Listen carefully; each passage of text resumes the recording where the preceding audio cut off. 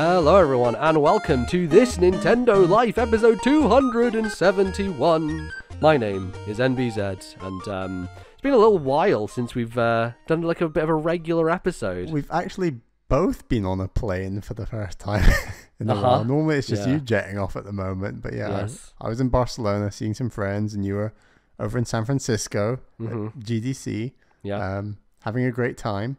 Yeah.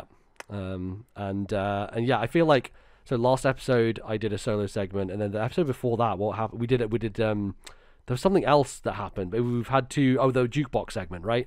So it's been a while since we've talked about video games. Yes. So we're gonna try and correct that today and get back to it. But Bella, how you doing? You're in that new house now. In the new house. I feel like you're getting there in terms of settling in. But how's it going? Yeah, Bally Junior's starting at his new nursery on Monday. He's already had his settled days and they went well. So that is 2 thumbs up from me and Caroline because that saves us a very long drive to his old nursery. Well, long drive in terms of UK long drive, not long drive for an American, I'm sure. But yeah, we're getting the house the way we like it. It's going to take a lot of time because we're trying to find the time to... A lot of time, a lot of money. Yeah, because you take leave in order to move house, and then you get behind on a bit of work. And then because Bally Junior's old nursery was so far away, we were losing out a little bit of work time in order to just get him to nursery. So we got behind on more work. So now that he is at his new nursery, we're going to be able to catch up on work. But by catching up on work, because we work from home, it's going to mean we're going to have less time to do actual stuff to the house. So it's like this vicious cycle of like, are we ever going to get the time to... It's also never nice to take off time where it's like, well, I'm not really taking this time off, like I'm have to do something that is an obligation that is like, it's not relaxing or taking a holiday or whatever. It's like, yeah, totally. But I mean, that already happens when you have a kid because you spend most of your holidays seeing family who want to see Bally Junior. See the child. So you're already left like, well, that felt like a half holiday. I didn't have to do any work. That was great, but I don't feel any less tired. So what's happening? There is no recuperation time, which is but so rough. It might take a little longer than we maybe first thought, but we're getting there. We're getting there. That's cool. Been gaming a little bit around the edges. Yeah, absolutely. Always got to get a little bit of gaming in there. So, Bally, what are we going to talk about on today's show? For the first segment, we're going to talk about the games that we have been playing. And the second segment, we're going to do some emails. Absolutely. Back to it. The regular old video game show. So, let's... Back to the pepper grind. The pepper grind, yes, a good segue there. So, Bally, we both checked out the brand new release from Devolver Digital that came out, made by a solo developer, I believe. RX is the developer's name. When I was going through the credits, I was like, one guy made it, which is pretty cool. And it seems like it was a long project, like 7 years or something. So, solo development sometimes takes a while, obviously, because if you're going to do that and you don't have it as your full-time job, you're probably just doing it in your free time, right? Just chipping away, stuff like that. So, but yeah, this has been promoted quite a bit by Nintendo. It was part of Indie Worlds in the past, I believe, and I think both of us just got curious about it because it basically takes like one mechanic from one of our favorite games, Ori and the Will of the Wisps, which is the kind of drilling through the earth mechanic, which in that game you also kind of drill through the water eventually. It's more or less identical mechanic, I want to say, in Ori. It doesn't feel too different, I don't believe. No, and so like the idea in that game was you got this upgrade that let you essentially burrow through sand, and there were platforming challenges associated with that, and moments where you're underground and there's saw blades going past and you have to dodge out the way, and like obviously if you're going to make a game like this you're going to do a similar thing, and so Pepper Grinder definitely has a bunch of that stuff going on with it. But yeah, Bally, we have both played it and finished it. It's not too long of a game. I think it took me 3.5 hours total.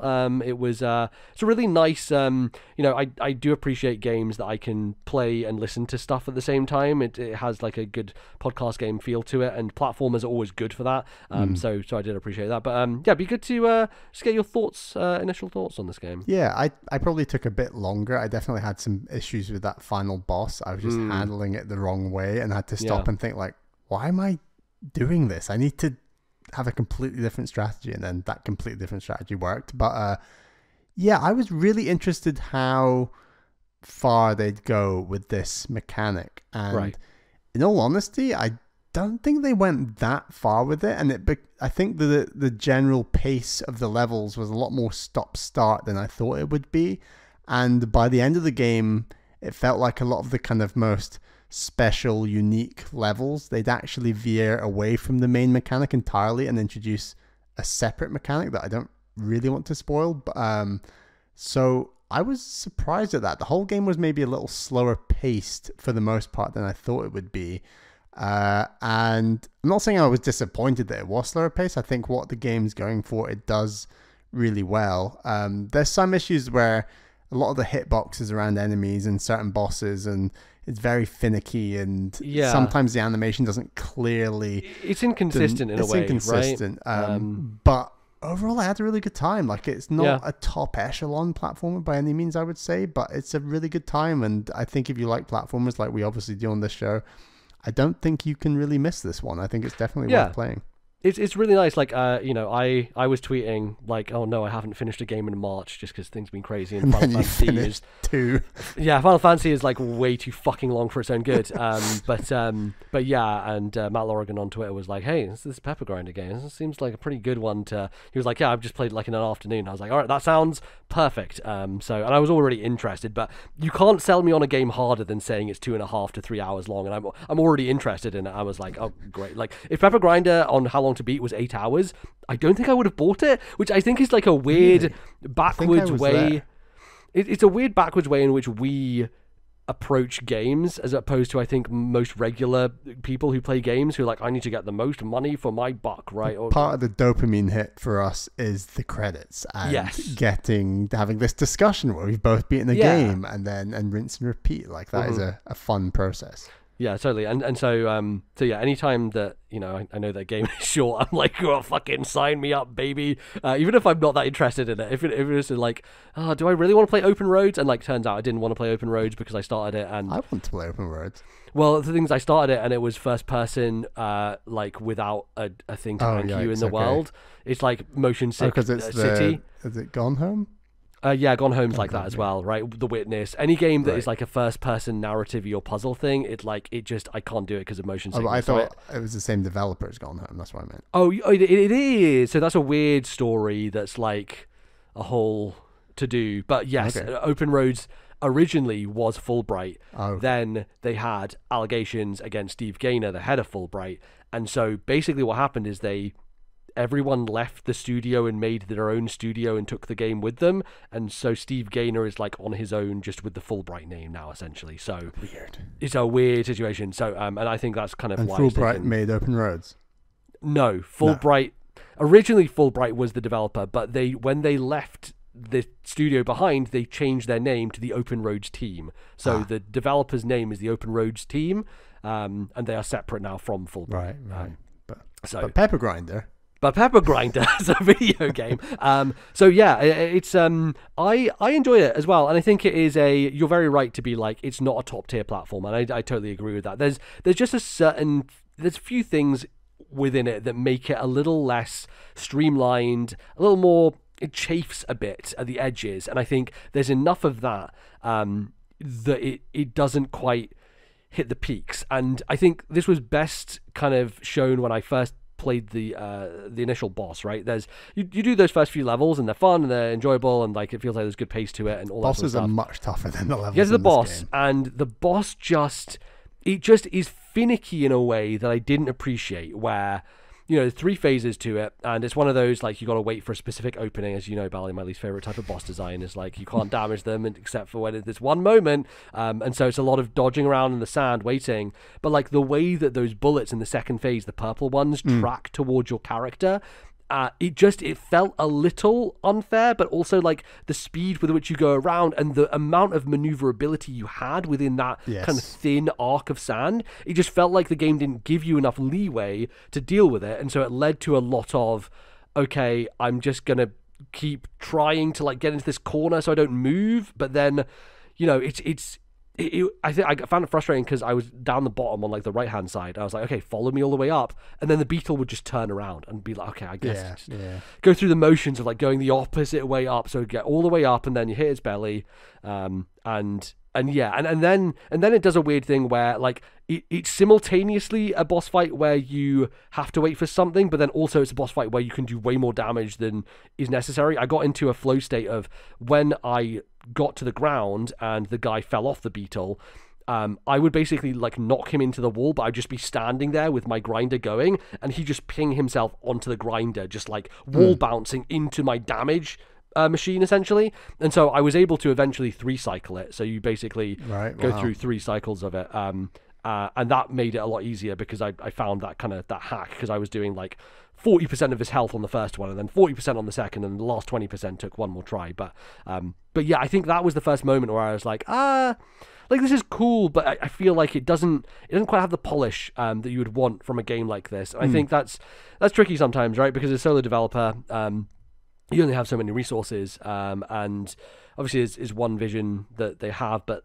sometimes like it doesn't completely work all the way in. And I think it's kind of what this game is, because I think you can see the love that's gone into it. You can see the years of work, because like you said, there are mechanics that get thrown in and you're like, oh wow, this must have taken ages to like program and put this in here. Like this is a totally different thing and a different mode of play this level is built around. And yeah, you can see the love that's gone into it, but yeah, you're right in that sometimes that distracts from the core enjoyment, which I do think the core enjoyment really is zooming through sand bits quickly and collecting all the gems, and there's a real satisfying sound effect of like collecting all the gems and then moving on. Like even though I knew that at the end of the day I wasn't really going to spend these gems, I wasn't going to buy a lot of outfits or whatever, like I bought one outfit at the beginning and changed my hair, and then I just stayed that for the rest of the game. There's still an inherent dopamine. I think this is why Mario is so successful. Is like collecting coins in Mario, it's fucking pointless. Like it just doesn't matter anymore. But you still want to do it. You still want to do it because there's a joy in getting the thing and hearing the noise and seeing the thing disappear, right? And that's what. But they're like the yellow paint of 2D platformers as well. Right? Yeah. I think that's, for me, that's their main use, a bit like the gems in this game, for example. And yeah, I agree with you about that boss. Like I think there's some finicky parts, and I found that just the pure hitbox of like hitting the beetle, like it wasn't always clear. It was very inconsistent, especially because you have to there's a mechanic that I think is a little it sometimes just doesn't feel like it worked properly, which is jumping out of the sand, which is where you get the blue kind of effect on your character, and you can go much further. And there's definitely parts later where there's like a kind of grapple mechanic, and you're grappling and going into, and you're grappling and you're going into, and those were the moments where like the A or the jumping out of the sand, if you mess that up, you had to restart a whole sequence again, and it just felt like there's just an inconsistency to when you pressed it. You know. So I also find like the base mechanic. Now I feel like I need to kind of go back to Ori, Will of the Wisps, and see how that feels. But the base mechanic reminded me of the very first time that you're playing Mario Galaxy, and you're on a spherical sphere and a sphere, and you're running around this small planet, and you run to the opposite side, and then all of a sudden, because you're on the opposite side and then you let go of the analog stick and then move again, the controls almost reset and you kind of go off in a direction you weren't expecting. So the game kind of trains you into not removing your finger from the analog stick and continuing in a certain direction. It's kind of the feeling when you're pepper grinding underground, and you kind of at certain points it feels like you're moving the analog stick in the direction on the screen you want to go, and other times it feels like you're actually steering a bit like a car, and sometimes it feels like it flips between them, especially when you go out of the sand and then into the sand again. And this was one of the issues I had on the final boss. Like you're going out of the sand into the sand constantly, and the controls for being out of the sand versus in the sand are very different. And as a result, I was nosediving to my death constantly because it wasn't clear to me, and I hadn't really done it much in the game up until then. That feeling of going out of sand into sand, out of sand and into sand again. Like it wasn't very clear, and I don't know. I just needed a little more if that's what a key focus of the game is going to be, I needed to do it more to get good at it rather than have that just kind of appear at the end of the game. Like, it felt very tough. That second phase in particular, where it's so easy to fall to your death, there were so many moments where I would pop out of one side of the screen and try and hit one of those balls at the other side, and I would graze it and fall to my death because I hadn't been trained properly in what the momentum should be to get across. So that's a really good point. Yeah, I definitely feel that. It made me, on that final boss, slow it right down. I essentially had 4 moves that I knew I could pull off to get from orb to orb without dying, and I just had to repeat those again and again and again and again.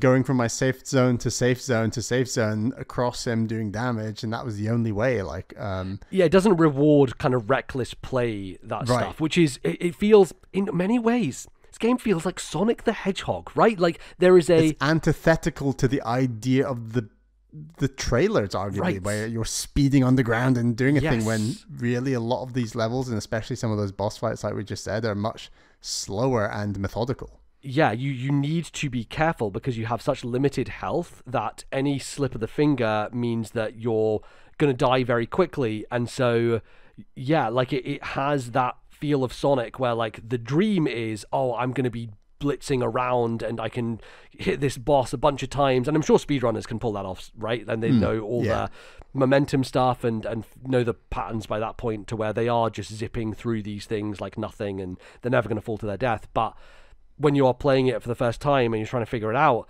you do have to step back from that and think, okay, yes, this momentum stuff feels cool and fun, but I'm dying because I keep messing it up. And so it's actually better for me to just stand to the side while this attack happens, then do the safe jump across that I know I will make and hit him in the middle as I do that, right? And so it does lead to a little bit less excitement, I would say, at the end. But I think by that point, especially because the way the bosses are tuned, you're almost like, I just need to get through this, because it feels like some of the levels are super easy and very easy to get through, and then there's one end game level in particular I was like, oh my god, this is really kicking my ass. But I think the thing is, like, I was still enjoying myself the whole time, right? I wasn't that frustrated that I had to fight the boss a bunch, because I was like, inherently I still like moving around, and the core mechanic just feels good in a way that I enjoy it. I was frustrated on that final boss's second phase until I worked out this is how I stop killing myself constantly. Until then I was like, oof, I'm not vibing with this endgame. But I agree, the other bosses, as finicky as they are in part,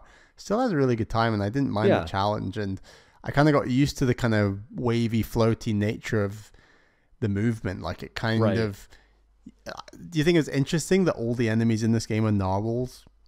I didn't even really notice that. I was like, oh, okay. So they've all got that horn. They all got the horn, I feel like it's a reference that we're like a dolphin and the enemies are narwhals, because you're kind of doing the dolphin dive, Echo the Dolphin kind of thing. I don't know if... They're like they're sand whales, essentially, I guess, I don't know if I'm making that up or... That makes sense, though, right? Because they do, some of them burrow into the ground. Like, initially, when you come across those enemies, they drop out those nests in the sky. Yes. And they burrow down and they kind of chase you. The sand is water in that sense, and so they are essentially sand whales, right? So... Yeah, and I think that the whole look of the game is incredibly Devolver. Like, it's really weird. I'd say it looks really Nickelodeon in many ways. Like, it's just got this really zany art style. The world building is so bizarre, and like, it's a far more honest and naked pixel art style than I think I'm used to seeing these days, and I do appreciate it. Like, it's interesting because it feels like there's elements of 3D in there, like crunchy pixel art that also has kind of rotary elements to it. Like, the enemies feel like they have a bit of depth to them, which is interesting. And the world as well, which I enjoyed quite a bit. Yeah, definitely. And like the sound design on your pepper grinder, like the engine and the grinding sound and the vibration of the switch pad, like that all came together really nicely. Like, there's a real playing a handheld with HD Rumble was super nice. Like, it just it's satisfying to go through the sand, and have that feedback as you're pushing through it, right? Like I think it comes together really nicely from a feel and from a just aesthetic perspective. I think it's all really good.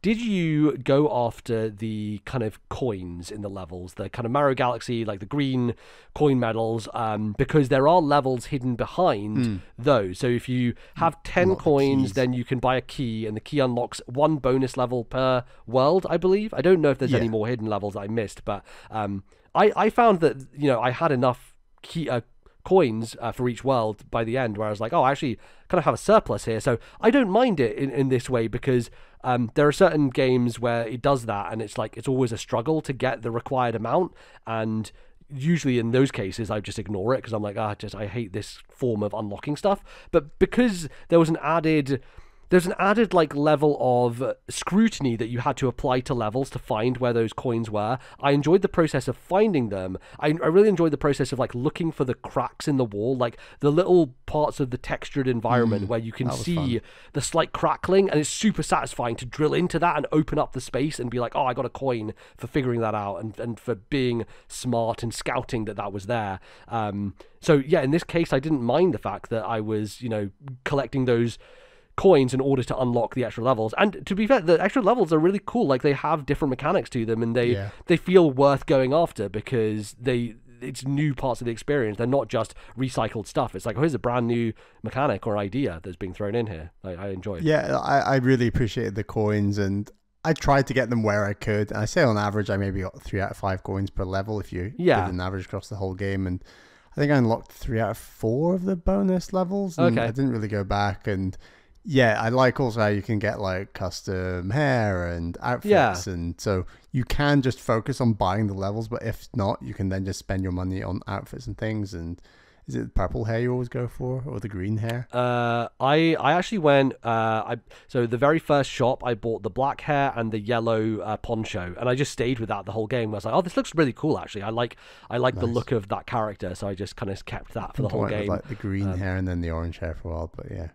Just stuff like that's really nice. Yeah, it is. I was worried at the beginning because I was like, oh, am I gonna, like, I didn't want to spend coins on outfits because I was like, but I want to keep the coins so I can spend them on keys to unlock those levels. And by the end, I was like, oh, I have way more coins than I needed actually to unlock all those levels. So it worked out. But yeah, then I didn't really go back because by that point in the game, I was like, I don't need to change what I look like. I'm happy with this. Did you go into, it wasn't the menu, but there's one menu where you change your outfits, and then there's another menu next to that where I don't really understand. You could go into other levels and they were like level editors or something weird. I didn't find that at all. Did you find that? I don't even know what it was. I couldn't work it out because you go into it. So there's stickers you can buy as well in the game as part of the shop. Yeah. And I saw the creator online being like, oh, I loved Super Smash Brothers, and so these stickers are like my trophies, and you can... right. Yeah, I liked the whole you stick money in a gachapon, right, and then you get this. Yeah, I do quite like collectible stuff like that. Like it's kind of fun, but I just couldn't work out what these levels were. I still have no idea, so I need to look that up. But it was very strange. Yeah, I think he said something about like a stage that you can set dress essentially with stickers. So maybe that's what it was. Okay, that makes sense. Because I think just to take like a screenshot, like something. Yeah, yeah, exactly. Like I think just like a fun, cosmetic thing to like, if people want to engage with that or get 100%. Everything on the level was all the descriptors were images and arrows and things. There was no like actual writing. Like you had to work out. It was very strangely conveyed. So yeah.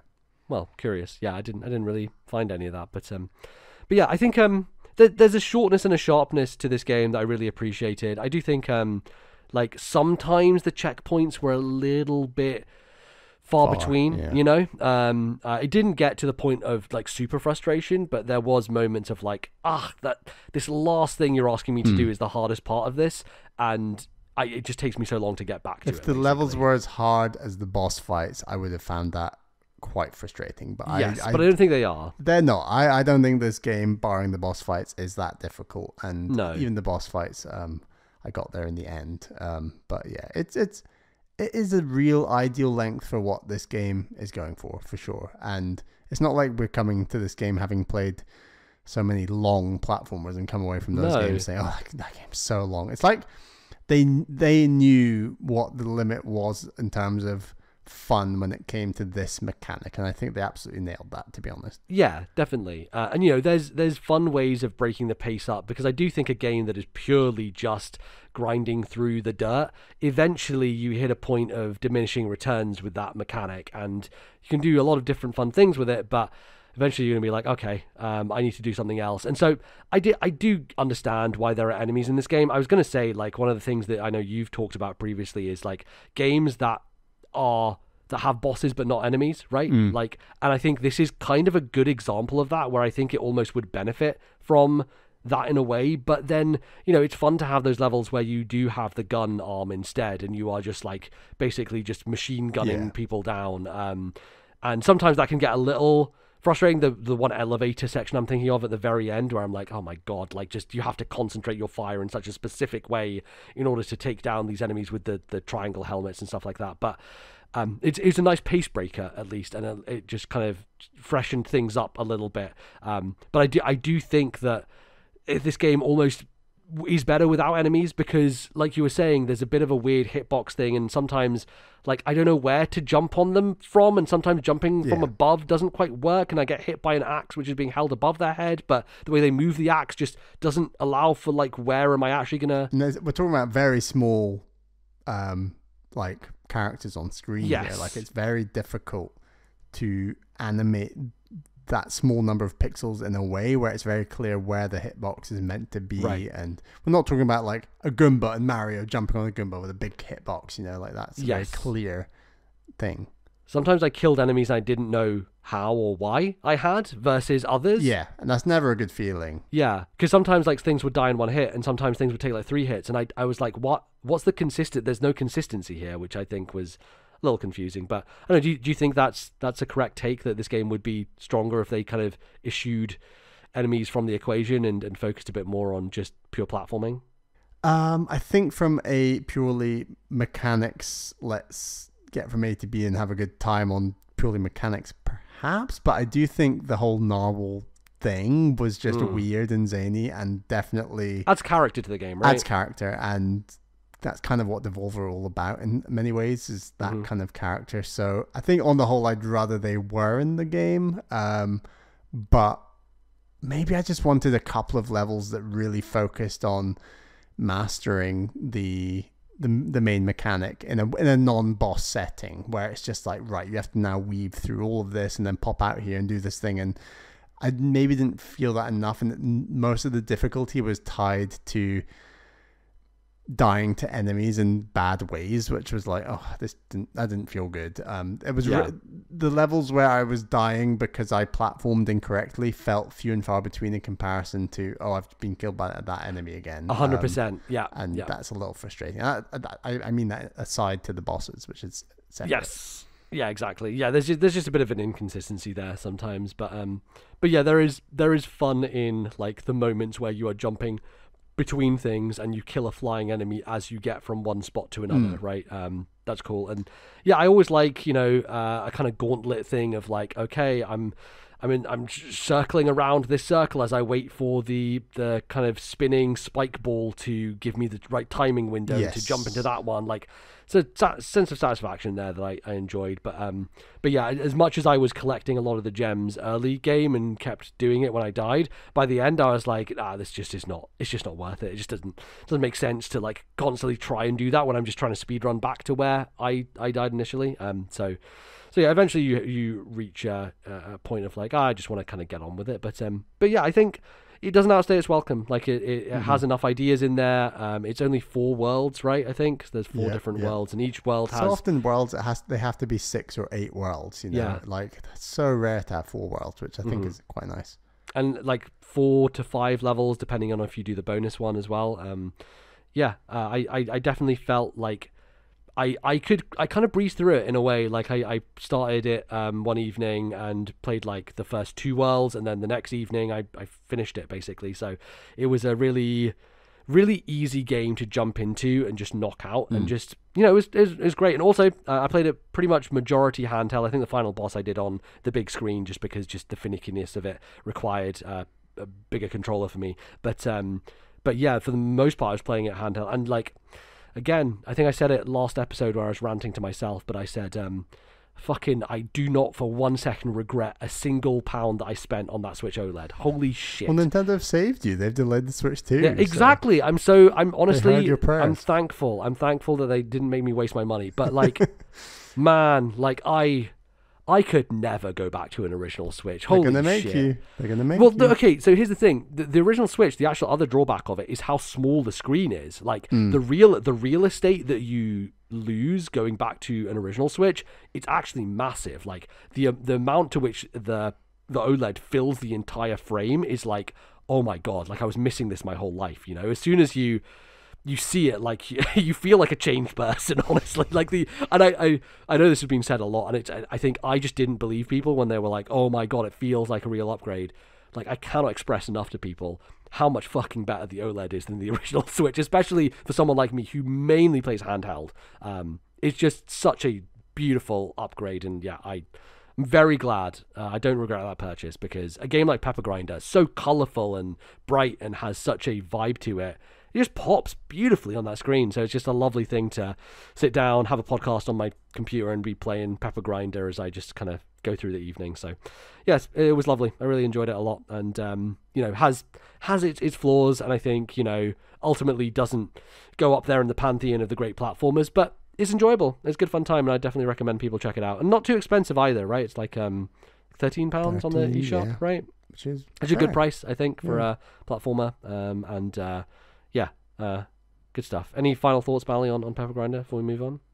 I had the sound cut out on the final boss. Oh, okay. It was on the second phase, so there's a checkpoint after the first phase. I forgot to mention, it is a little buggy. So the third boss in the person who's like the same size as you. Yes. That boss, my character got stuck in the ground, but I could still move the drill around on its own. So I beat that. I didn't actually fight that boss. I basically just beat them without being able to move my character. So my character didn't take any damage, and I just chased them with the drill until they died and didn't have to dodge anything, or I didn't actually have to engage with that boss at all. Also happened with the final boss on the first phase, where he just froze in place. I got that. Yeah. And I just killed him, and then it moved on to the second phase. I was like, oh, okay. Yeah. Cool, I guess so. I got that, but then he froze, and then I went through him, and he killed me instantly. It was weird. Oh, even though that is weird. Yeah. So yeah, it is a bit buggy. Again, it's only just launched, so I'm sure it's going to have those bugs. But yeah, very small issues, and I had a great time. I was really busy with Caroline's mum visiting, so I was really not having much time to game at all. And this was just such a nice game to just play a level before bed. It'll take like 10 minutes. Let's just play a level and then play another level when I wake up in the morning. Did you pick it up for handheld at all? Or are you still just full lock on a TV for playing stuff at the moment? I played it all handheld barring like 3 levels. Wow. Yeah. But that was just the nature with having visitors. So yeah. I would have played it all at the TV had we not had visitors. But yeah, so it was just a nice little thing at the end of the day. Yeah, it's great. So yeah, I think it also just says, how high the bar is for this type of game for us at this point. You know, like you really have to be like peak of the mountain to do well in this genre space. And it's tough. But yeah. What was the other Devolver one that came out last year? Gunbrella, which we never got around to. Never got around to it, but I feel like it got an identical Open Critic score. It's like high 70s or something. So that's another one I want to try. Right. Feels like a similar thing where, they're publishing these games that I think back, a few years ago, they would have got way more attention than they get now. But because of how saturated everything has become and how many games there are and how many quality games there are, I think stuff like this, where it's like, it's probably like an 8 out of 10. I think a lot of people look at that nowadays and they go, I don't have time for that, It has to be a Celeste. It has to be a Hades. It has to be something that everyone is obsessed with. That it's like, well, I've got to drop everything to check this out in order to make that punch through. And unfortunately, it's just not up to that bar. So, which, most things aren't. Another platformer getting a very similar score is Penny's Big Breakaway, which is exactly. I'd love to try, but again, I think the game's like 9 hours long, or 8 hours maybe. So it's quite a big time commitment in comparison. But I'd like to try that again as well this year at some point. I don't know. Yeah, I think that's the thing, right? It's like finding the time to wrap back around to some of these games that like they scored okay and we were kind of interested in them, but like, you know, to get to that thing, there's so many 10 out of 10s that you still have, you know, to check out beforehand. You kind of have to do the deep dive on that genre. Like we really like 2D platformers, so that maybe like we will play these at some point. It's just a question of when. But as you say, there's loads of 10 out of 10s like Balatro and Final Fantasy. You know. Yes, Final Fantasy, definitely a 10 out of 10 video game. Not many highly rated games this year, to be honest. Like, no. There were a lot in January, February, but it's gone a little quieter. So we'll see what the rest of the year is like. Yeah, I think it's a good year to catch up on stuff, right? Definitely, it feels like it is. So it's my catch up on the Elden Ring year. That's oh boy, year, right? God, that DLC is actually. I was gonna say like, man, we've got loads of time to play stuff, but fucking Elden Ring DLC will probably take 3 months off my life. So yeah, we'll see how that goes. But yeah, that's the main thing I've been playing. I've been dipping into some other things here and there. But Bally, you, on your streak of trying to have a goatee to Cody list that isn't anemic this year, going for some classic games that you have not gotten around to yet. Yeah, I've beaten Limbo by Playdead, so it came out way back in 2010. Which is wild. I believe I played Limbo on the PlayStation 3 through PS Plus, maybe like a year after it came out, I want to say. So yeah, it came to like Switch in 2018, I want to say. And I played this like half of it on the plane to Barcelona and then the other half on the plane back from Barcelona. And then I had like 6 levels left that turned out to be incredibly difficult. And definitely needed a guide for those final 6 levels. But yeah, I think I had a really good time with this game. You know, people know my thoughts on Inside. I didn't like the ending of Inside, and for other reasons, I didn't really like the ending of Limbo. I guess so. Inside, there was more narrative and the themes. I didn't love the ending, and this game, I think the difficulty just went bananas in the final kind of 6 puzzles. I remember that last puzzle and being like, I would never in my fucking life do this myself, you know? There's definitely a few I looked up and definitely came away with the same thought. Like, I would never have got this. I had like a YouTube video being like, okay, what's the angle here and how do I do this weird upside down thing? And like, I finished it, but I think by the end it left a bit of a sour taste in my mouth at that point. So, But I will say, I do think overall the puzzles are really good. They're really strong. They are strong. I will stand back and say they are stronger than a game like Planet of Lana. Like, I still love that game probably a lot more than Limbo. And I think that speaks to how I'm a sucker for presentation, aesthetic theming. Is big for you, right? Yeah. Pardon? Aesthetic is a big factor, right? The trees. Can't forget about those trees in Planet of Lana. And I prefer that to, you know, dark, creepy worlds with spiders and limbs that you tear off. And mechanically the puzzles are superior, but I really like the kind of the suggestive plot of Planet of Lana and this kind of thing. Like that just kind of works better for me. Equally, Cocoon was just like not really narrative at all, but that was a game that was so mechanically pure and strong that just I am still a sucker for amazing mechanics when they're done in a way that I like, which is what I'd say about Cocoon. But also Cocoon is also like aesthetically exceptional, right? So there's that perfect level too. It's perfection. But Limbo is just kind of really gruesome and like dark, and I don't mind that. I would have come away from this so much more positively had the ending just been a little bit easier. And it makes me think. Sorry, go ahead. No, I was just interested. Like, I wonder how much that aesthetic question would have changed had you played this at the time it came out. Because I think back then, like that whole black and white, kind of that stark, monochromatic style was not like. It hadn't been done to death, you know, like at this point, every video game, Mario Wonder included, has done like monochromatic levels where you're dark and the background is light. And like, it was a very striking, bold visual identity at the time. I think for me, it's something that kind of stood out. I was like, wow, this is super unique looking. I think carried a lot of my experience with that game because, you know, I think like you're about to say, the kind of the puzzle element of it eventually got to a point of frustration with me where I was like, I'm just ready to be done with this. And I didn't enjoy the final part of it. But there is a lot of good leading up to that, right? Definitely. There's a lot of really good, cool, interesting puzzles that play with the visuals in that way. Like I think of the spider leg at the beginning, right? Like it's a really very distinctive, very distinctive thing that you remember that sticks in the brain because of just the way it looks and the way that it is framed. And the sound design and like it's gory and Mm-hmm. And the art style, as you say, like this black and white thing has been done to death, and Donkey Kong, right? The Tropical Freeze and Returns. So as a result, probably from all these different games, it didn't really do anything for me. Like the cool stuff is the level design and the spiders, like we were saying. And I was really proud of the fact that I played so much of this game on a plane, because on a plane you do not have internet. You cannot look up solutions. Right, so yeah, oh god. I like got all the way to the final. There's like chapters in this game. It was like, I don't know, 30, maybe 35 chapters. I did all the chapters barring 6, I'd say, without looking at a guide, by doing the one on plane. And it makes me wonder, who was this game aimed at difficulty wise? Because if you're someone who would be able to get those final 6 puzzles without a guide, I can't help but think you'd find the majority difficulty,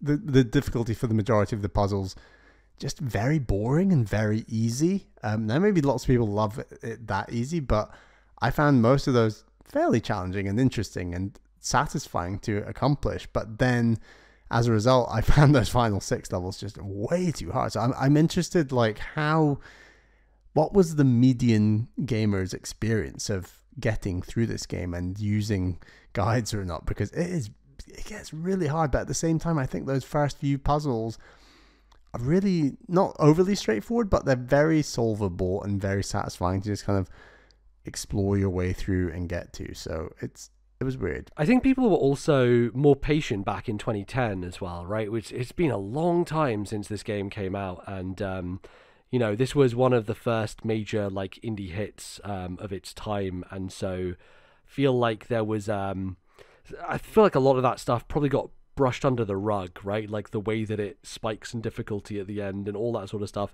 I feel like today we would have criticized that a lot more than was thought of at the time in terms of when it came. Because, when Limbo came out, it was getting 9s and 10s across the board from everybody. And I think, rightly so for the era and the time and place in which it came out. Definitely. But yeah, I think, the subsequent stuff that's come from the minds behind this game has just been stronger and stronger, right? Like, I do think Inside is close to a perfect game. I think mechanically it's so superior to Limbo, and the puzzles, I think the puzzles in Inside are just phenomenally good. And I also just love the ending. Like, we're very on opposite spectrums of that, of like, just, I love the bizarreness of it, and there's a beautiful kind of like singularity to the vision of it. But I do think Cocoon's a better game as well. I think like every game has improved from that point, and they've got to this point now where, like, obviously Jeppe Carlsen and his team, separate to Playdead with Cocoon, has made an experience that is so perfectly balanced on that puzzle level to where there is no chafing at all, right? And you just don't feel any of those hard edges, which I think Limbo still displays a lot of those hard edges, right? Yeah, definitely. I definitely think, other than those 6 puzzles at the end, I did find the puzzles kind of in line with Inside, to be honest. Like, I'm probably probably different to you on that area, but I do think Inside's a very slick. It is slicker. I'll give you that. Like, it is slicker than Limbo, and I actually really like the way Limbo ends. I was like, okay, right, yeah, and then yeah. we're doing this, okay, right, yeah. So that I found that really interesting, but glad to have played it. A very good Go TT Dakota game to play, add to the list, and it should feature. How did you feel about the child death in this game? Like, I feel like right. there was a conversation back in the early 2010s about Tomb Raider 2013 came out, and there was a lot of conversation of like the brutal ways in which you see Lara die, and I feel like Limbo got brought up a lot in that conversation of like, this kid, and like they're just falling on spikes and being like, skewered and like horrible ways to die just constantly throughout this game. I feel like it's something that was a conversation back then, but I don't know if it even sticks out now because like there's been so much of that kind of chatter around and it's kind of moved on in that way. It fits in well for the game, I'd say. Like it's going for a very dark vibe, and what's more dark than killing children on spikes? Oh, sure. So yeah. I get what it's going for. I think it works perfectly for what it's going for. Does it mean it's aesthetically my perfect game? Absolutely not. Like I'm not into all that, of course, but you can handle it because it is that black and white thing. It's not there's like a remove photorealistic to it, right? game, right? It works. I think if I thought this game was mechanically perfect, arguably there might be aspects of the aesthetic that might hold it back in my mind, and that's where Planet of Lana is just the complete opposite, where the aesthetic, the music, the vibes, the trees are just top tier for me that I just love. Having said all this, I don't think even Planet of Lana made my top 10 last year, but it was obviously Cocoon did. So yeah, it's not all about aesthetic, but arguably when a game is as dark and gruesome as Limbo can be, there's aspects of that make me feel a bit yucky, a bit, I don't know, a bit turned off. But I still had a really good time, and I really my main takeaway is I really respect the hell out of these mechanics for a game from 2010. Like, this is really, really impressive. I thought this game came out in like 2015 or something. Oh, okay. The fact it was 2010 really blew my mind when I looked it up. Yeah, I think Limbo was 2016, I want to say. Same year as Inside was 2016. Same year as Uncharted 4, I want to say. Yeah. I remember I played Inside in a single sitting in an evening. It wasn't actually a single sitting. I played it, then I had dinner, then I finished it after dinner. Gotta have dinner. Yeah, of course. But it was just so singular. And I do remember Limbo taking me a few more sessions of like, trying to get to grips with it. But because I think I played Limbo a little after when it came out, I got a little more frustrated, I think, with some of those elements that you identified, right? No, totally. Which makes sense. Totally. Well, that's great. It's another one ticked off the list, which is good.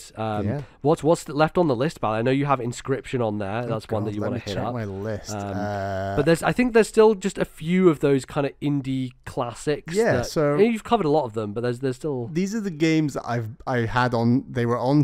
I had a list on Deku Deals. I made a list of like these are indie games that have come out in the last 4 or 5 years that I need to get to.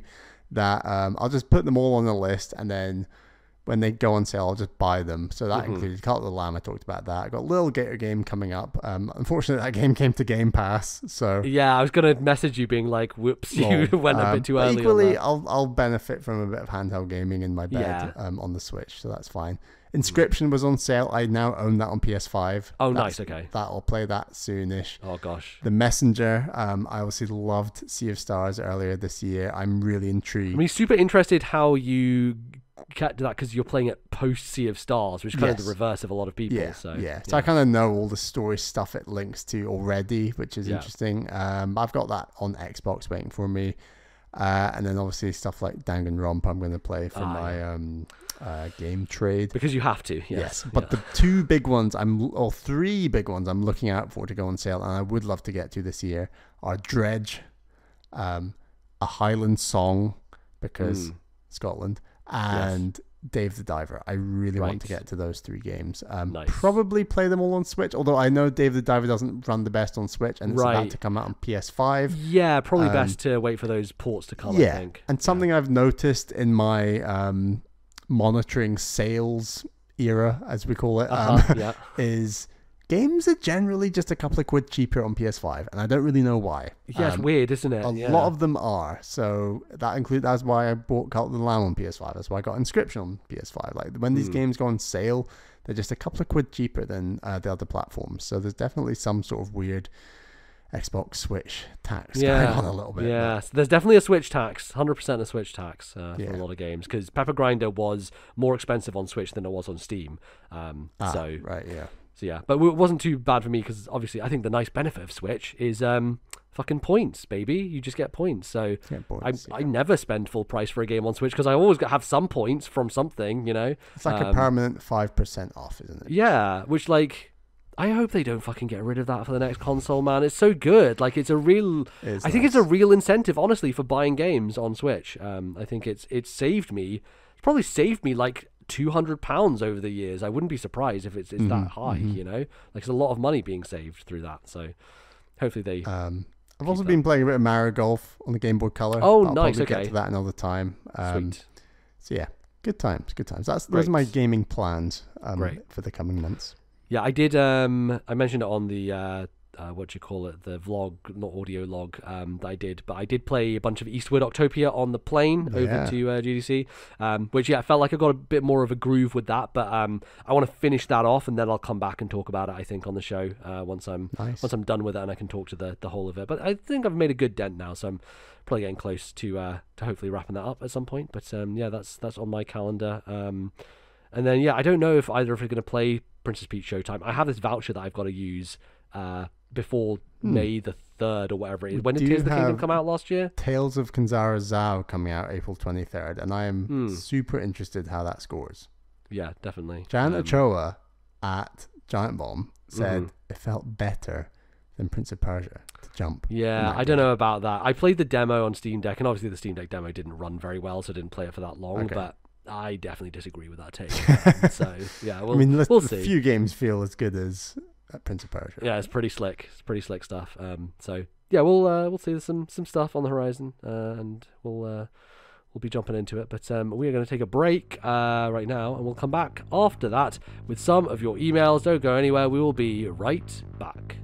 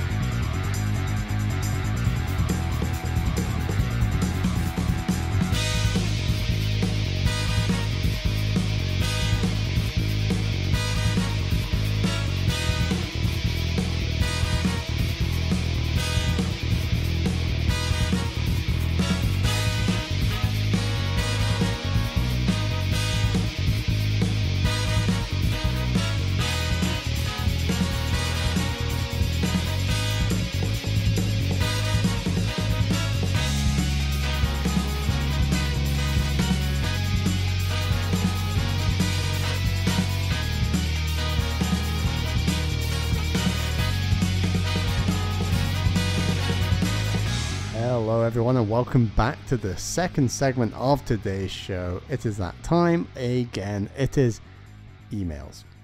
I must say there are two ways of contacting the show. First way, email us. The email address is thisnintendolife@gmail.com. That is thisnintendolife@gmail.com. The second way, we have a Discord server. Join the community. Have fun. We've got a great community growing over there. There is a channel. It is called Emails. You can post a comment, a question, an email in that channel. That is the second method of contacting us. You can join the Discord server. There's a link in the description of this show. Join it. You'll love it. We love to see it. Don't you love it, MBZ?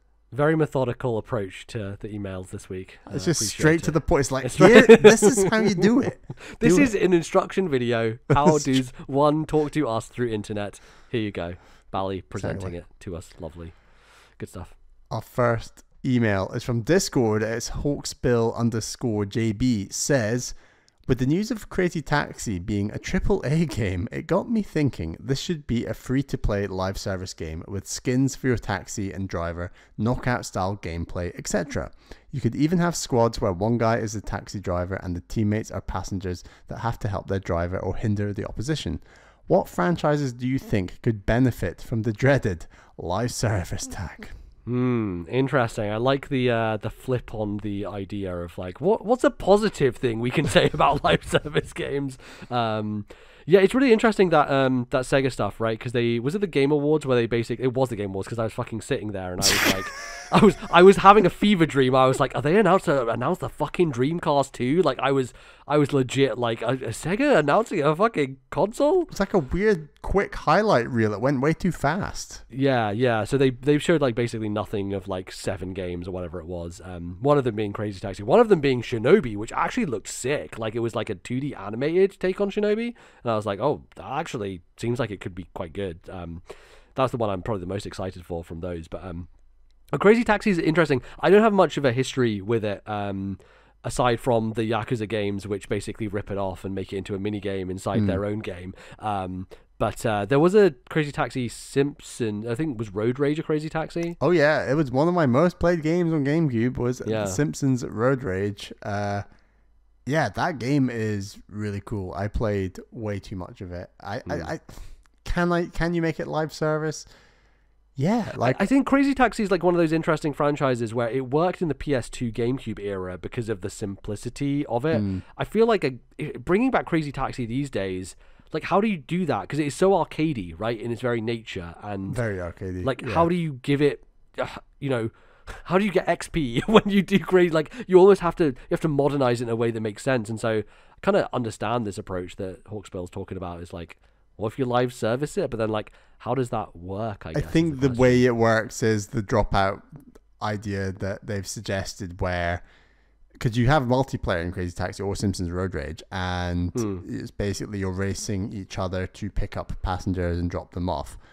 However, if you say you have 20 taxis and there's 19 passengers, it's a bit like musical chairs, and then someone gets knocked out and you just keep going. Like that could be pretty cool, where you have like 19 passengers, therefore one person doesn't pick up a passenger and is knocked out of the game.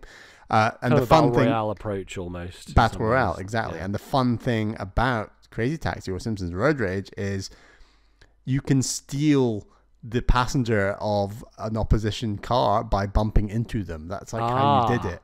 On top of the fact, in Simpsons Road Rage, your car would drive more slowly when you had a passenger than when you did not have a passenger. I would play this quite a lot at Christmas and New Year with my cousins, and we'd always work out like, how do you keep catching me? It's like, oh, because I don't have a passenger and all the cars are the same speed, but then when one doesn't have a passenger, they all catch up. Okay. So there's mechanics you can do that I think could work well in some sort of Battle Royale format like that, but who knows?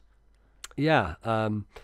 So, yeah, I think, like, if we think about Nintendo's franchises, I think a lot of people are like, but can you do a proper job at live service, though? Because I think there's this weird... There is a game. It's called F-Zero 99. It's fantastic. But are they doing a proper live service job, right? And I guess we have to define, like, what is proper live service? Because I think it's a really interesting conversation that's been happening recently around Helldivers 2, where, like, the whole ethos of that game is...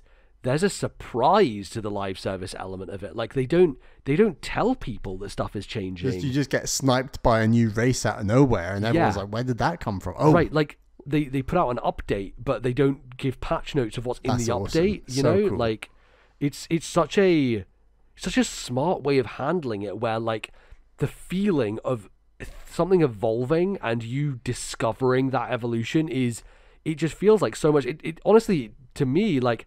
When we think about the way in which Breath of the Wild broke open world convention, like I feel like Helldivers is kind of breaking live service convention in like, this is what live service should have always been, and this is what they're kind of redefining what it can be, right? Like imagine that Last of Us thing did happen, factions, and you're just with like a squad, you're taking on some zombies, and then like a brand new faction appears out of nowhere from some other city, or a brand new race of zombies that just suddenly gets like, and like only a few players see it initially, and then people are like, what the fuck are you talking about, it's like, such a cool concept. But you do that in a zombie apocalypse world, like this does feel like an evolution. Like we've done the whole alien invasion thing, that's awesome. Helldivers 2 sounds like it's doing it incredibly well, but like, what about zombies? What about racing? What about all these other genres that could be live action?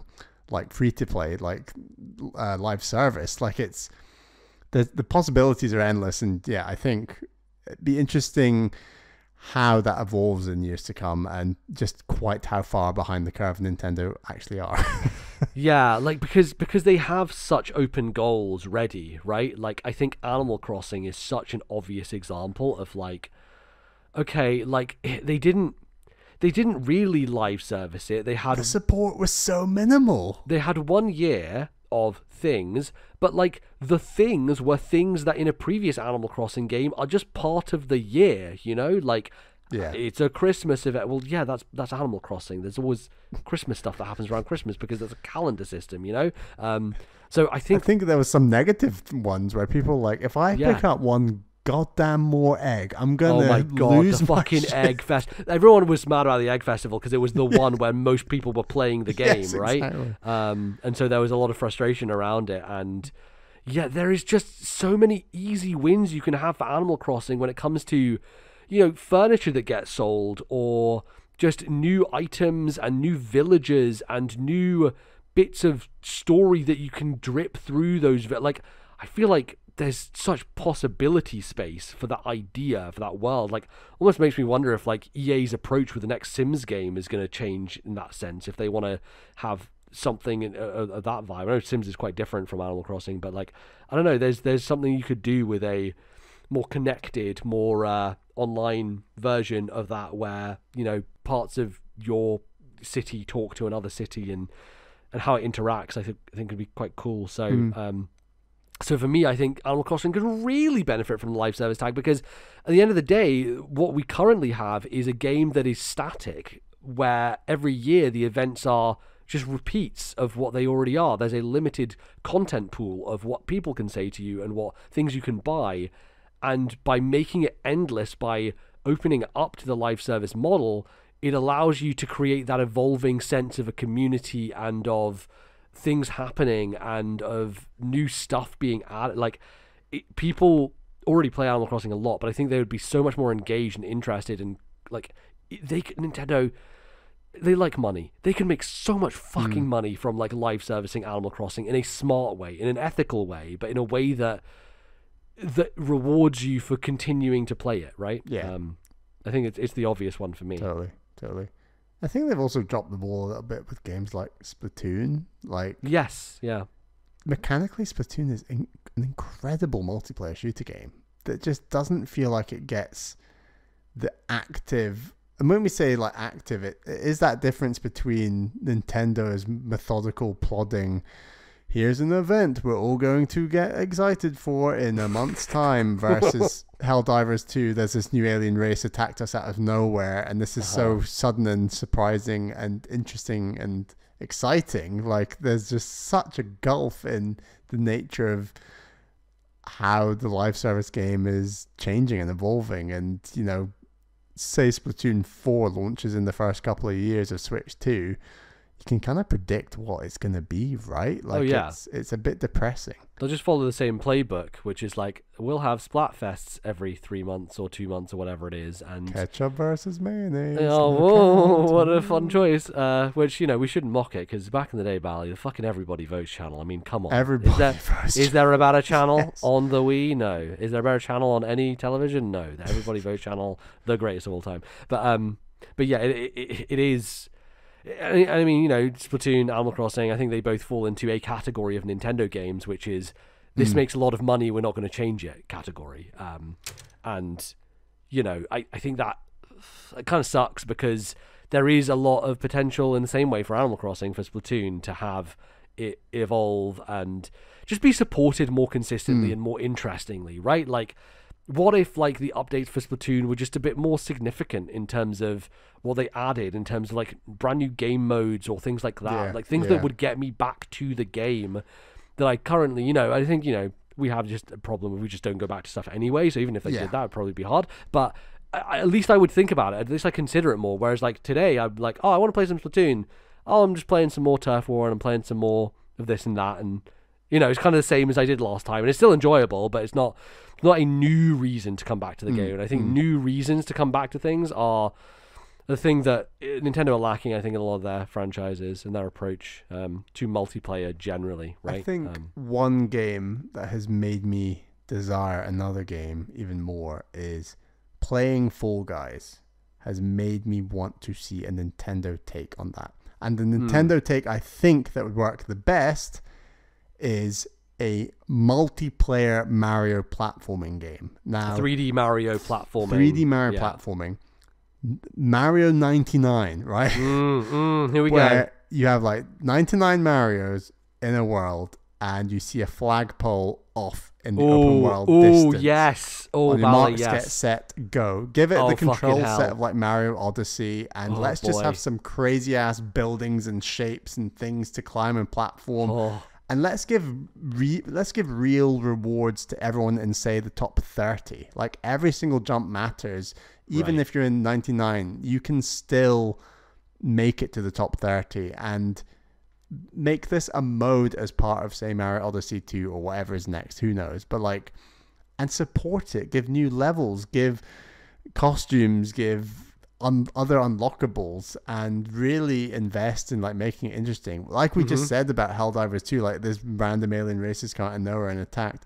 Have something live in the world that suddenly does something, like a massive giant Mecha Bowser. Who cares? Something like just something like that, or like what if you've got some underwater level and no one's ever seen it before, and the massive Mario 64 eel just comes out of nowhere. Just like interesting things like that are just still taking something for what Nintendo is famous for and the best at, which is, in our opinion, 3D platforming. Yes. And taking an idea like Fall Guys, but putting a Nintendo polish on it, giving it more energy and support it in a real meaningful way. Yeah, no, I love that idea. I think it makes so much sense, and for that reason, they are never going to do it. So, because they had like the weird Luigi balloon thing, which was basically this idea on the smallest, most crap scale possible. It was just the shittiest version of any of this. So I don't know. No, I like that a lot, and I think that there's a way in which live service is.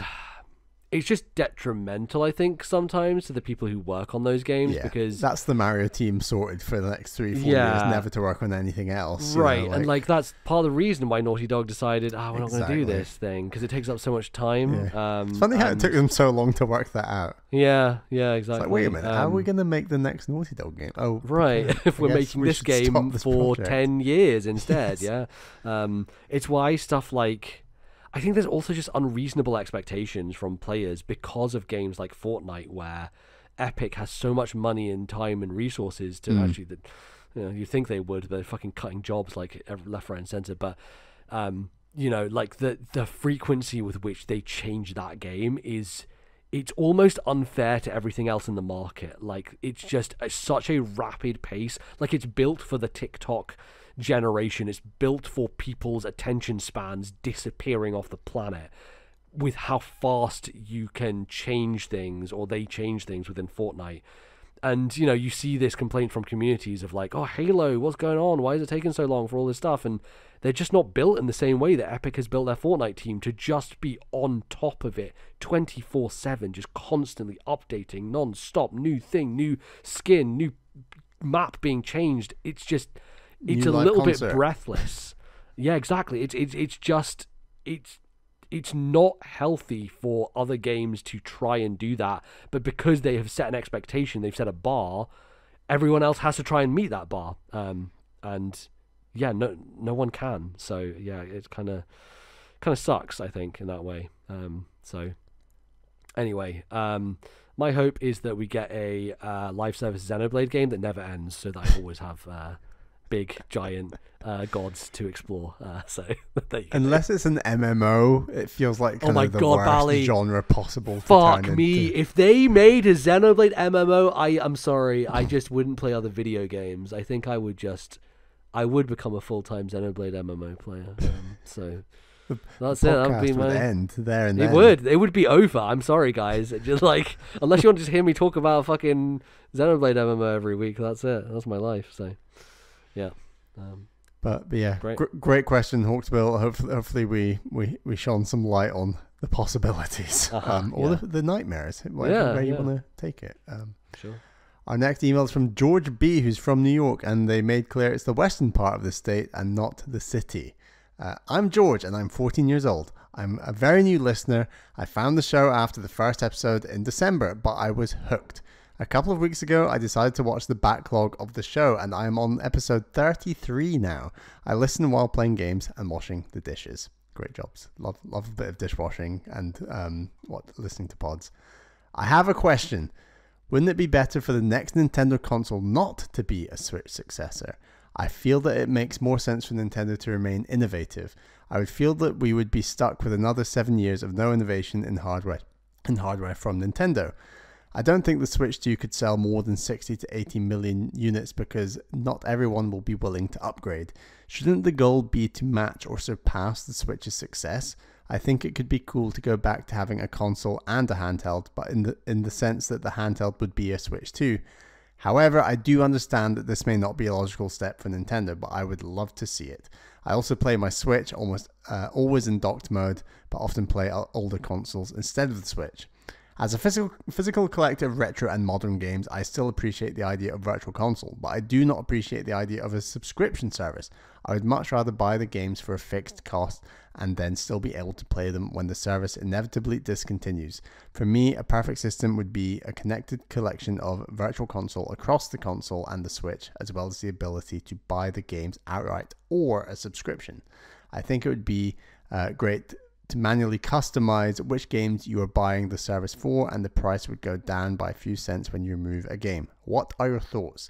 Thank you for the hundreds of hours of content to listen to. You guys are great. Also, I am sorry for the loss of your Bluetooth speaker, MBZ.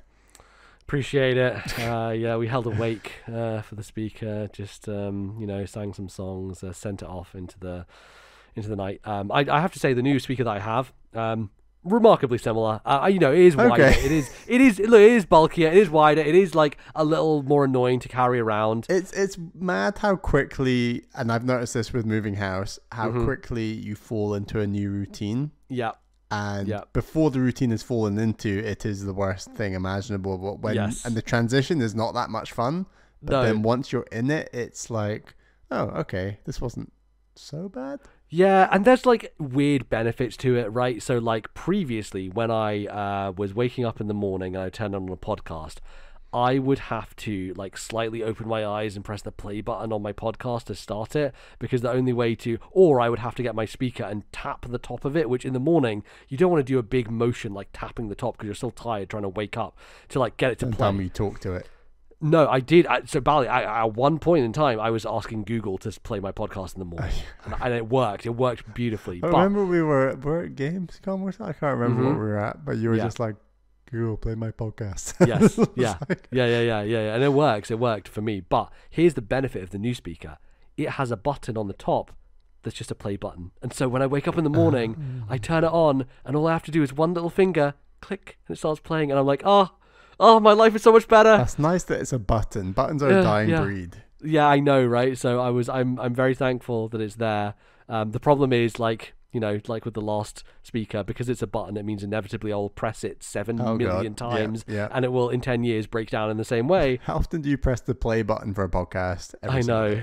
Yeah, exactly. But for now, like I can like still be in my state of half awakeness and press it, and like, oh my god, the joy that it gives me, it's immeasurable, frankly.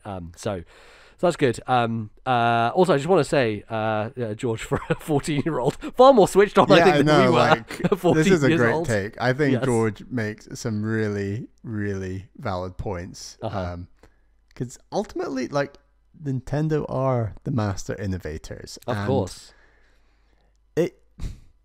For whoever is designing the next console, let's assume it is the Switch 2 and it's fairly in line with the rumors and it's fairly in line with what the Switch does. You can tell that for a Nintendo console designer, that'll be the most painful, frustrating, un-Nintendo thing to be making a successor that is so close to the original. And don't get me wrong, they have done successors that are very similar to the original. I don't know, Game Boy to Game Boy Advance, NES to Super Nintendo. There are examples in history, but they are few and far between. And I see the logic of you can never beat 60 to 80 million units with the same unit, because not everyone is going to want to upgrade. Therefore, you need to diversify. Right. And that means everyone will want it. I get that logic. Yes. I mean, the proof is in the pudding, because every console that has been a sequel to a successful console from Nintendo has sold worse than the previous one, right? The 3DS did worse than the DS did. The Super Nintendo did worse than the NES. The Wii U did significantly worse than the Wii did. Every time they have a hit console and they do a follow-up, it always goes poorly. It always is worse. Or it goes well, but not as well. Exactly, yes. And the Super Nintendo is a good example of that, of like, yeah, it did good, but it didn't do as well as the NES did. And it was a downward trajectory from that point. So yeah, it's a really good point, because I think, you know, we talk about it all the time. Majority of people who own Switches are casual people who don't understand graphics or frame rate or anything. They like Mario and they like Mario Kart and they play it with their kids. And for those people, there is no reason to upgrade to a Switch 2. And if it's the same thing with no differentiator, there's no reason. They just keep it. They just keep their first one and they're like, this is great. I'll keep playing this for 10 more years, you know?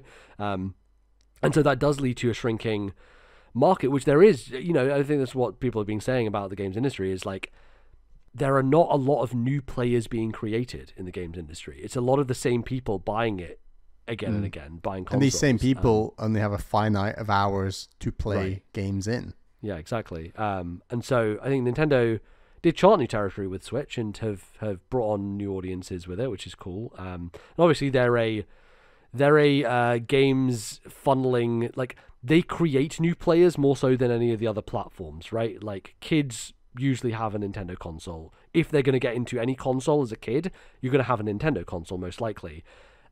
If you don't, you have a fucking iPad, right? And that's what you play stuff on.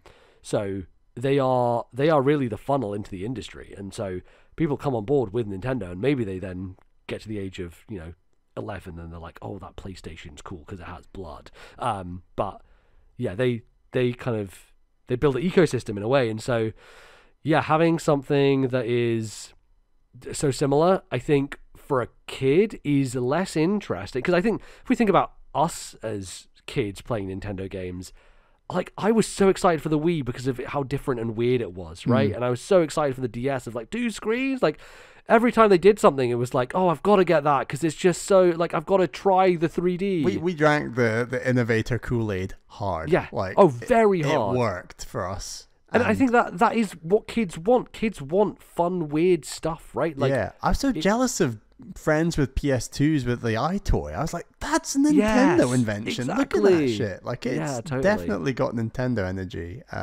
Yeah, we just loved to innovate. It was great. Yeah, totally. So I think, yeah, there's some valid thoughts here. I think the idea, though, that Nintendo are just going to make a Switch 2, let me tell you, that shit ain't happening. Look, we talked about it before. They're gonna find some fucking way to make this weird, and you all know it. You all know it. We all sit here and are like, this will be a Switch 2.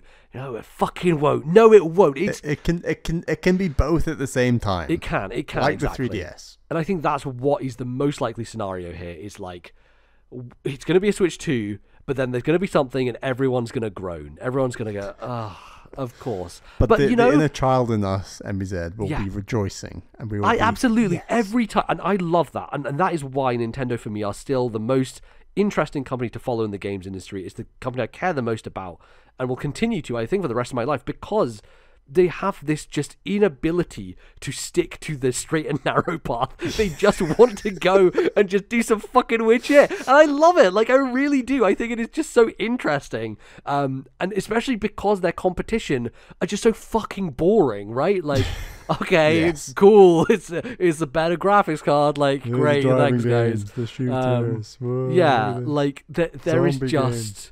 There's no innovation from a hardware space.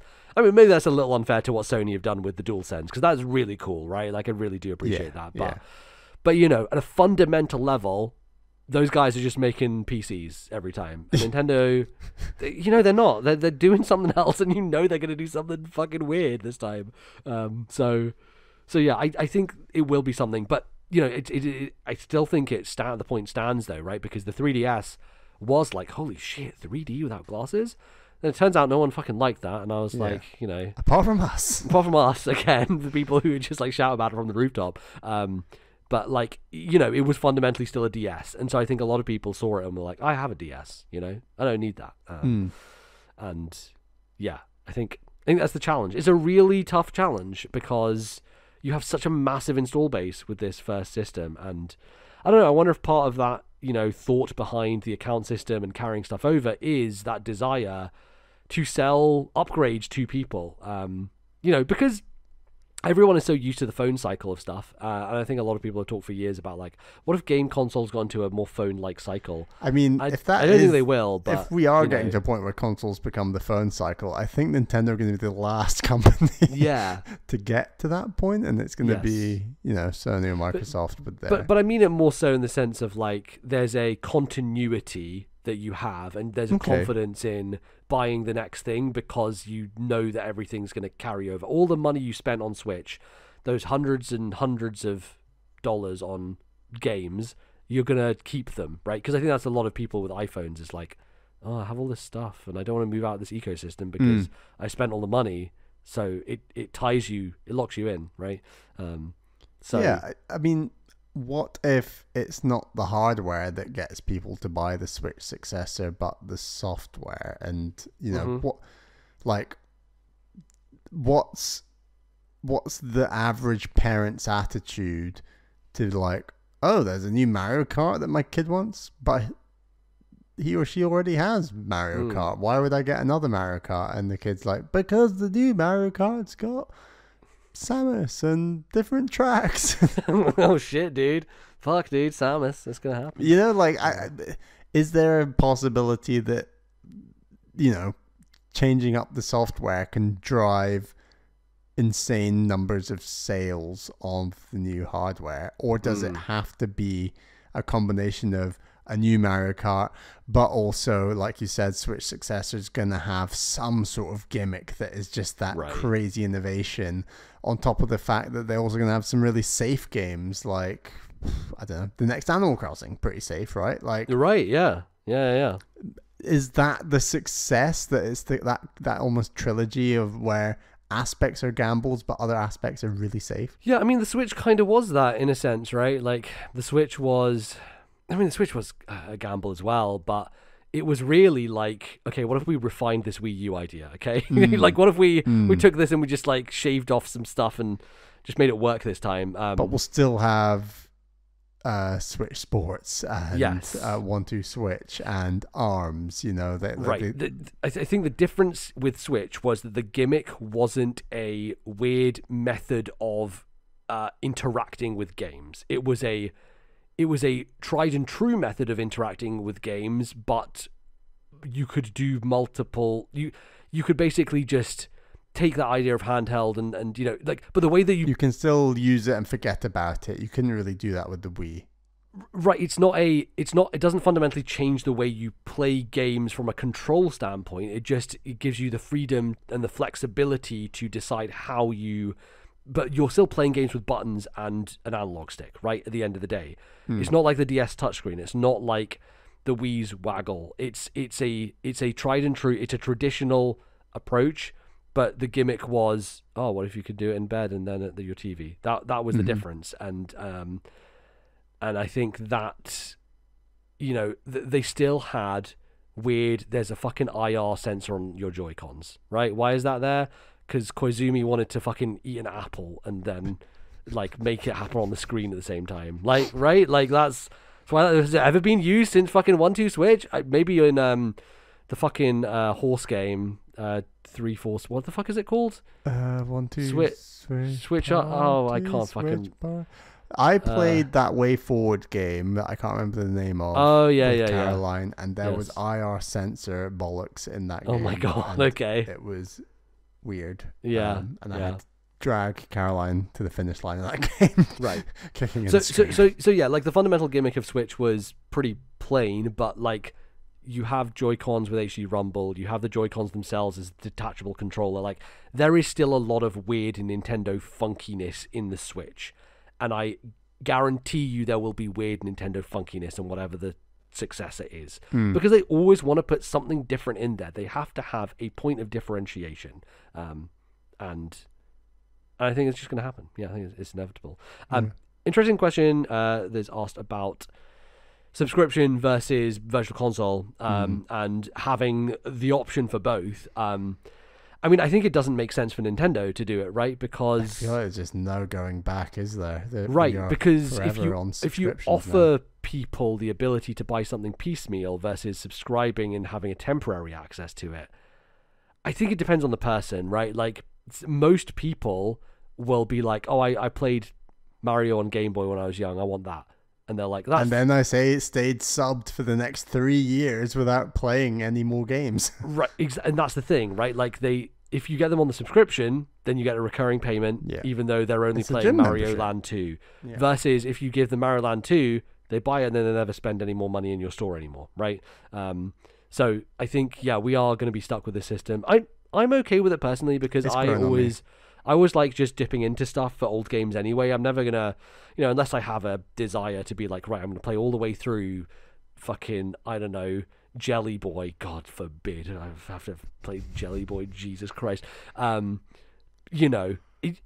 was glad I got to play 20 minutes of Jelly Boy, and then I can come on the show and be like, you shouldn't play Jelly Boy. It's a bad video game, Like, I think that's nice. I wouldn't have spent my money on Jelly Boy, is what I'm saying. But I can play it if I want. Yeah, if I really want to go sicko mode, I can do it. And all the ones that people would have bought anyway are on there. So it's like, oh, there's a Link to the Past. If I want to, I can play Super Metroid on my Switch. That's great. I love the fact that I can be on a plane and be like, I really want to play some Metroid Fusion. Oh, guess what? I can play it. It's right here, which is quite nice. I just pray that Nintendo Switch Online is something that they just keep continuing and adding to, rather than starting over the piecemeal release of titles again and again. Like I do think there's a possibility, a slim one, that they do carry it over more or less as it already exists, right, and then add stuff to it. Like there's still loads of games not on that system. There's still not the GameCube, for example. Like there are possibilities of other consoles, other games that they do keep adding piecemeal. And the piecemeal thing, it does annoy me, but I appreciate the marketing beat they get out of it. Like, it's undeniable that there was a few people talking about Mario Golf on Game Boy Color. That's kind of cool because it happened at that point in time. I get that, and I appreciate that. But let's just not start the piecemeal again from the start. Nintendo have a real incentive to not start it again, because here's a situation, right? If you're someone who had a Switch and you're subscribed to the service, say you go onto the next system. If they don't have a service for you to subscribe to, you become a lost customer because you cancel your subscription on your old Switch. Exactly. And then you don't have anything on your new one. Like, it doesn't make any sense because they're just losing subscribers if they do that. And so we say this a million times and Nintendo always does a weird thing, but like, logically, surely this time they have to keep it because they have an incentive to keep you as a subscriber through the console transition. You're going to have the new shiny console. You're going to play your 2 launch games. You're going to beat those 2 launch games. You might not go back to them straight away, and you're going to think, what am I going to play on my Switch 2 in the meantime? Oh, well, I'm still subscribed to Switch Online. Let's go play some Mario Golf on Game Boy Color because it's there. It's convenient. There's a satisfaction to playing on the new system regardless of the game it is occasionally, where you've already beaten the hotness and you just want to... What indie game's on here? Like, we were already pumped about a game like Golf Story, for example. It's maybe a bad example, but we bought that game partially because there was a fairly limited number of indie games. What was that game I bought initially? The summer of Switch 1? There was a game... No, it was like a Mega Man type game from Way Forward, I want to say. And I bought that, and in no other year or no other platform would I just buy that at full price just from an eShop. But there was nothing else to play. But like, the Switch was the new shiny thing I had, and so I wanted to play something new shiny on it, right? Yes. So I think that it just has a big factor to play, and I think, you know, if you do bridge that gap by having everything carry over from subscription, by also having all of your games carry over and be backwards compatible and downloadable and playable, right? You know, like that fills the void, it fills the gap, and you know, Sony have done it. What if they charge you money to carry all your games over? Well, at the very least, they've done it in the past. You have to pay an upgrade fee. At the very least, we can guarantee that there will be an animation of some fucking Pikmin carrying that. Then it's all worth it. It's all fucking worth it because I get to see the little Pikmin carrying it to the new system. I think it has to. I think they have to. And I don't think they can charge. Like, this is the thing. They've got so many new customers. All these new customers are going to be like, what the fuck is this bullshit? They're charging us? I think they have something like 35 million subs or something ridiculous. Like it's huge. It's huge. So, yeah, I against my better judgment, I have hope. But your point is right. They want to do everything in their power to stop those 37 million people just cancelling their subscription because, you know, I'm kind of predicting the wave of, we're Nintendo fans and we're cancelling our subscription because they're making us pay, like they're doing piecemeal game releases again. We are cancelling, and it makes a big wave on the internet and actually only impacts about, I don't know, 5 million out of the 35 million subscribers. I can just see that coming, and I don't know, but who knows? Yeah, who knows? Yeah. Well, good stuff. Excellent question. Thanks, George, for writing in, and yeah, man, I wish I was that smart at 14. Hey, we started listening to podcasts when we were like 18. Yeah, and good luck with your backlog catch-up. Yes, yeah, absolutely. Yeah, there's a lot. Turns out we've talked a lot on the internet over the last 10 years. So we really have. It's a huge amount to listen to if you so want to go through that.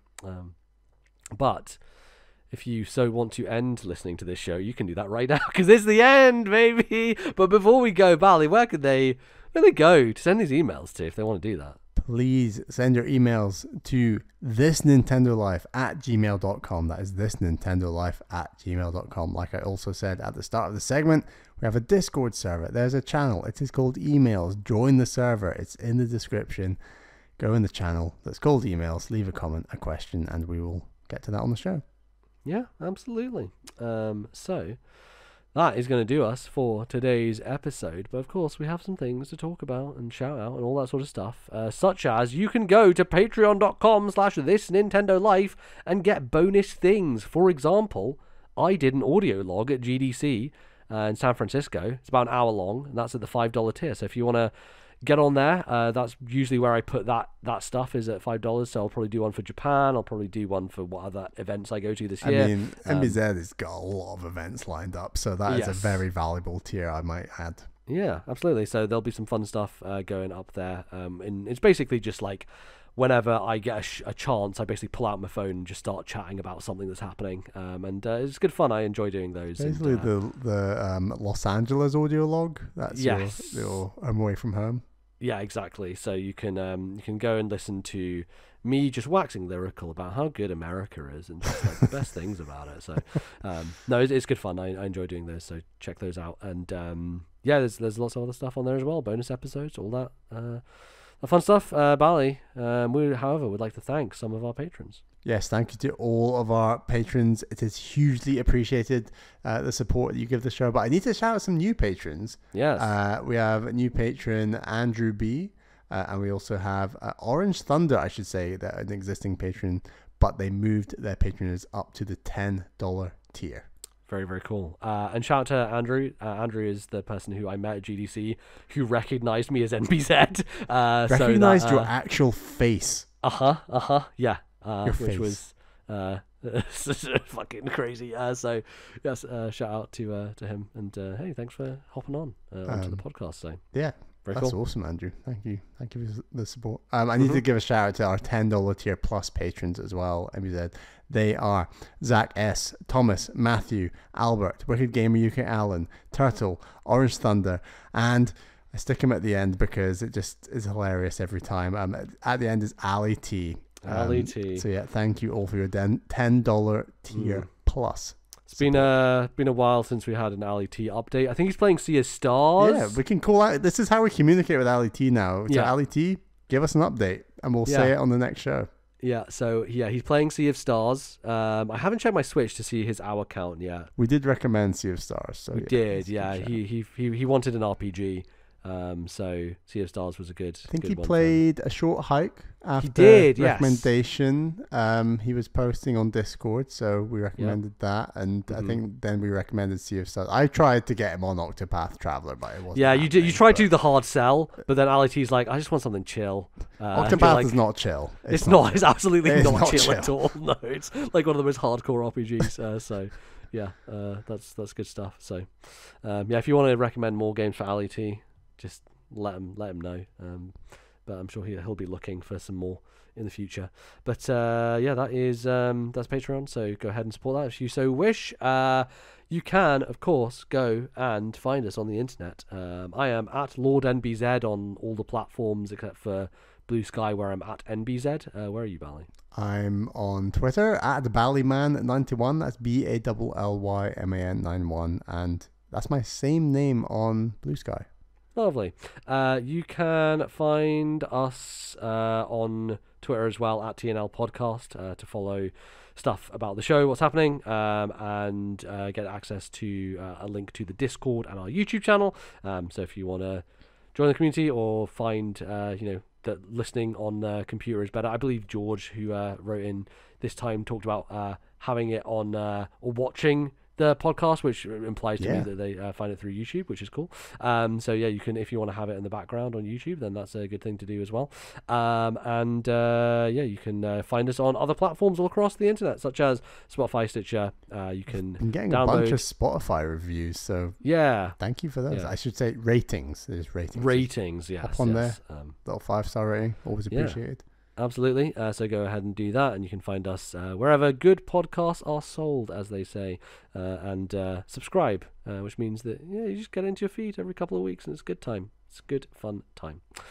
And that's it. That's going to do us for this episode. I'm being a bit all over the place with my gaming plans. I think Final Fantasy just kind of like took a fucking big dent of my my March. Going to Japan is going to throw it all up in the air again. Potentially, but like I'm going to bring my Switch, I think, to Japan. It feels right to bring that and not the Steam Deck. It's a Japanese console. I've got to take that, and I've got a few things on there that I'm wanting to dig into.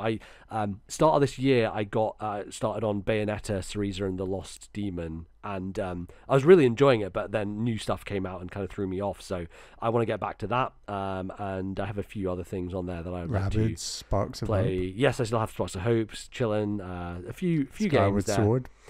I am not going to play Skyward Sword because I cannot play that handheld because you have to do motion control. I will not abide by this bullshit using an analog stick for Skyward Sword. It is frankly a crime against the game, and it must be motion control. That's how that game is supposed to be played. But I've got a few things on there that I will be digging into on my Japan trip. Lots of stuff coming out. And we're a bit all over the place, but the show will still come out. We've got some plans. Yeah.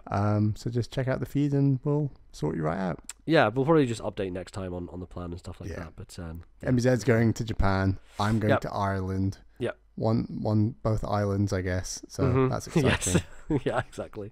Look forward to that stuff. We'll be back in a couple of weeks' time with another episode for you, talking about Nintendo video games and everything in between. Till then, thanks for listening, and we'll be back soon. Bye-bye.